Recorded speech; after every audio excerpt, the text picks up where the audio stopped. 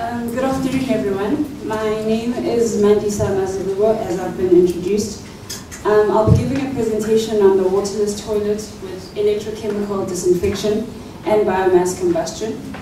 I'll first acknowledge our partners in the project, which are Duke University, Research Triangle Institute International, abbreviated RTI, as well as the Colorado State University.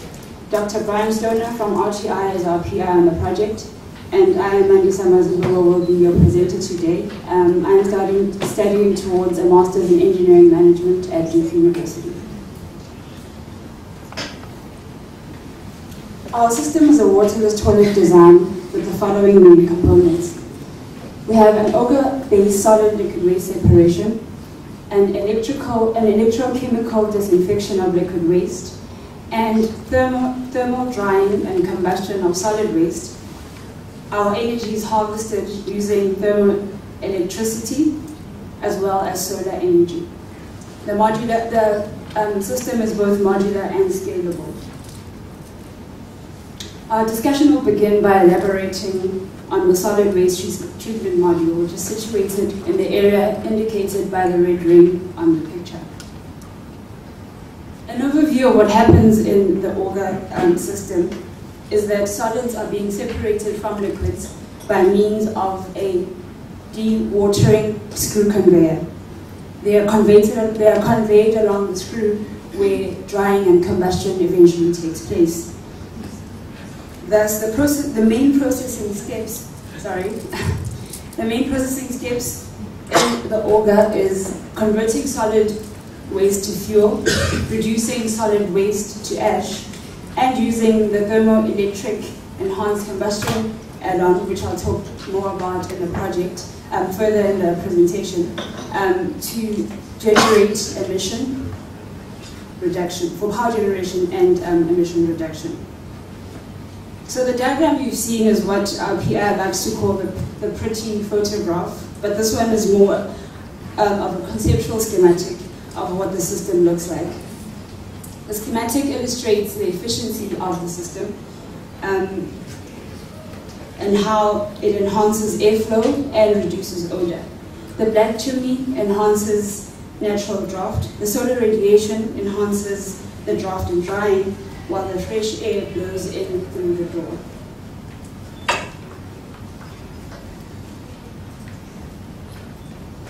Okay, going back to the solid waste treatment module, I'm going to discuss what it comprises of. So what you see firstly is the combustion stove with electrochemical injection module, which is that black box that enhances the combustion. So what we've done basically for our combustion unit is use prior experience and technology, which is RTI, that has come up with the thermoelectric module, and they have tried to come up with a system that will be used for this technology. So they're in the process of modifying that. And when it comes to the biomass combustion stove, we have partnered with Colorado State University, which has vast experience in industry and are industry experts in the field of biomass combustion. They do modeling of biomass combustion, which is shown by these graphs over here. They also do 24-hour lab tests of small stoves, which you see here is a small stove on a tabletop. And they've also sold over 300,000 units worldwide. So combined with their knowledge and expertise, as well as RTI's knowledge and expertise in the thermoelectric air injection, we've combined those two to form our solid waste treatment module. I'll now move on to the liquid waste treatment, which is also marked by the red area in the picture. What we're going to do with liquid waste disinfection is use electrochemical oxidation. We've taken E. coli, which is a pathogenic contaminant, to show the effectiveness of using electrochemical oxidation as a means of treating urine. The first picture you see is E. coli and its configuration. Then you see in the second picture E. coli after, the configuration of E. coli after chlorination. The third picture is the configuration of E. coli after using oxidation. And the fourth one is the configuration of E. coli treated using electrochemical disinfection. So through these tests, we've been able to prove that electrochemical disinfection is more effective in killing E. coli than the other treatments. So we also realized that urine is, in general, sterile, but the large number of viruses and bacteria present in the urine is normally because it's contaminated with feces. And the over 200 billion people that are affected by pathogens present in feces is because of other species also, of other pathogens also present in urine infected, in urine and feces contaminated urine. So in doing our research, we are aware of all the other pathogens that you see that are present in the urine, but we are looking at E. coli at the moment because it is easier to treat, it is easier to test. And going further into the stages of our progress and research, we will be looking at how to treat the other pathogens as well.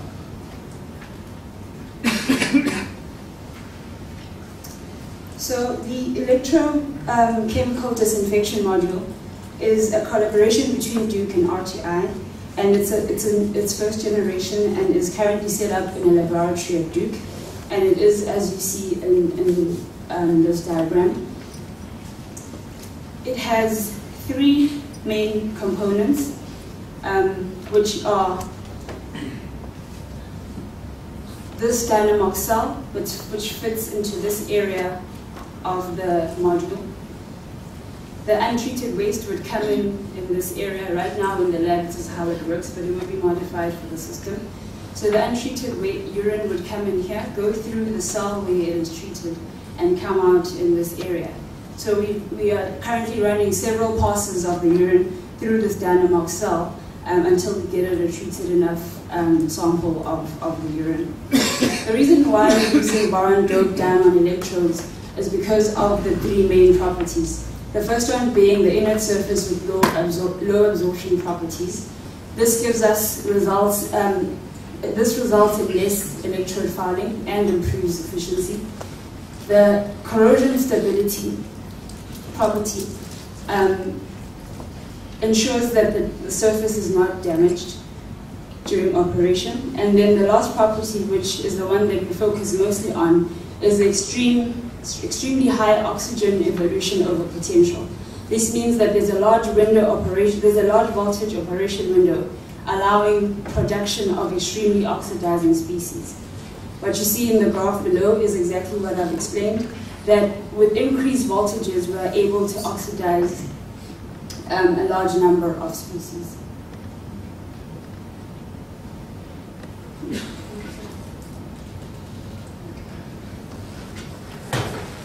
So the schematic here shows that the number of oxidizing species being produced during oxidation when we use electrochemical disinfection as the result of the larger overpotential window, as I've explained. But what we are noticing, which is a big concern to us, is that an increase in voltage does result in lower power efficiency. And we're concerned that the energy efficiency would be a problem later on because we harvest our energy using solar. So the more inefficient the system is, the more expensive the solar panel would have to be.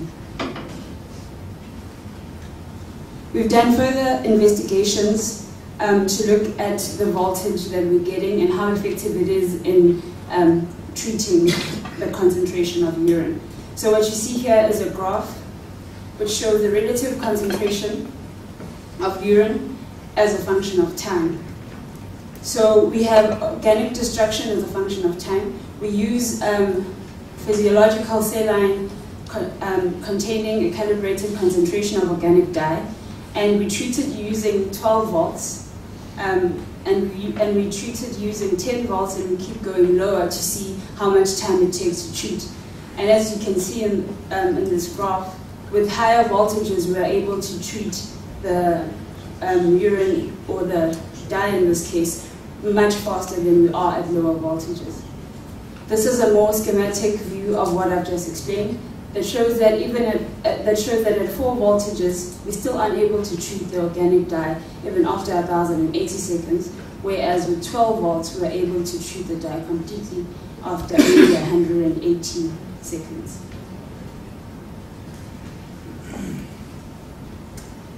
So how much energy is required to achieve this disinfection?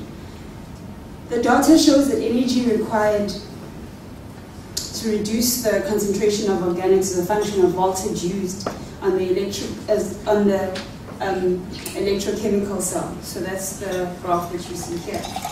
An interesting result that we've been observing is that there's a minimum there's an energy minima as a function of voltage, which happens around the area of 6 to 8 volts. I wish I could show it. Yeah, which happens around this area. So even though higher voltages may oxidize the species faster, there is a cost in terms of the overall efficiency. So in the end, we're trying to balance the time that it takes to treat the liquid with the maximum energy that we can harvest from our solar panel. The latter impacts the size and the cost of the overall system. That is all that I have for you right now at this early stage of our technology research. But that, however, is not the end of my presentation. Although the majority of our funding, is for the sanitation technology, we've realized that sanitation technology adoption is just as an important factor in the successful implementation of this technology. So we are looking at dimensions to sanitation adoption, and the ones that we have identified thus far are financial and supply chain related, economic related, political and public policy related, as well as social and cultural aspects. We've just begun asking ourselves a few questions around these topics to get the discussions going. And I'm part of a 5-member team in the Masters of Engineering Management program at Duke, who are looking at solely at the financial and supply chain dimension. We're trying to develop a cost model for the system that answers these questions. What are the components that are going to be used in designing and the construction of the system? What are their prices? Where are they manufactured? What is the cost of outsourcing versus getting the materials in the country of implementation? What are the manufacturing and assembly locations? Do we manufacture and assemble in a different location and bring the materials down assembled? Or do we assemble on site? What are the supply chain and distribution channels? What is the market structure and openness to trade in the country of implementation? And what operation and maintenance requirements are there? As part of my internship for the project, I'm also looking at the other economic dimensions. And my research question is what business model, as well as government policy and behavior changes, would be necessary in launching the successful launching of this waste management system. So under the economic dimensions, the questions that we're looking at is what is the market size in each of the countries we're willing to implement? What are the investment and workforce requirements? What are the policy factors in terms of trade, investment incentives, regulation at different levels of government? And how does that affect our technology? What is the income generation potential of the byproducts? For example, we're looking at using the treated liquid waste for fertilizer. So how can that be a benefit to the users? The ashes that we burn from the combustion, how can that also benefit the user? We're also looking at affordability of households as well as the communities at large. Under political and public policy, we're asking ourselves questions around political will. Also, who are the major role players in each of the countries, from national to local to provincial governments? What policies and enabling environments are there? What regulations, legislations to define standards, example the use of byproducts, exist in the different countries, as well as the business and management models. Under the social dimensions, the key questions we're asking are around gender, attitudes of men and women, cultural differences across ethnic and linguistic groups, and also taboos that exist that would end up being a risk to the implementation of our sanitation technology. We're also asking safety questions, especially when it comes to women and children, where we place the sanitation system, if it's a communal sanitation system, or where around the yard and the household it would have to be. What traditional practices do we need to adhere to in different countries? Other countries would prefer squatting and washing versus other countries that prefer sitting and using paper. How can we adopt our sanitation technology to accommodate all of these?